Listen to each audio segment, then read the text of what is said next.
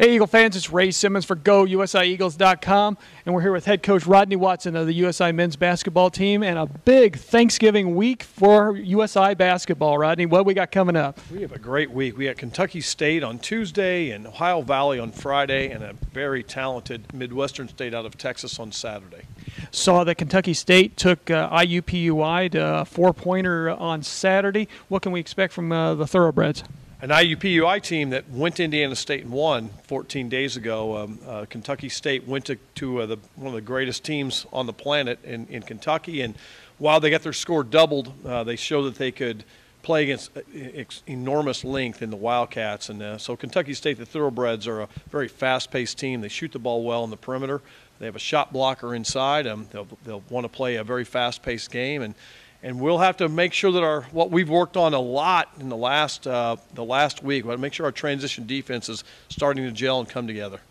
Then we got the Bill Joergens Memorial Classic coming up at the end of the week. This will be the 8th annual Classic. Going to have really some good teams coming in. Currently number one ranked Bellarmine, and number 6 ranked Midwestern State. Two great teams there. Obviously, we won't play Bellarmine until later on in conference play, but the fans will get a chance to see outstanding basketball. Ohio Valley out of the GMAC, a region team, on Friday, and then Midwestern State, it's just loaded with talent. A team that had several transfers come in from Division I schools, and they have a 7-footer coming off the bench along with a 6'8", 240-pounder to go with a bunch of 6'5" thoroughbred athletes that can run and shoot and play great basketball. We're coming off our home opening win.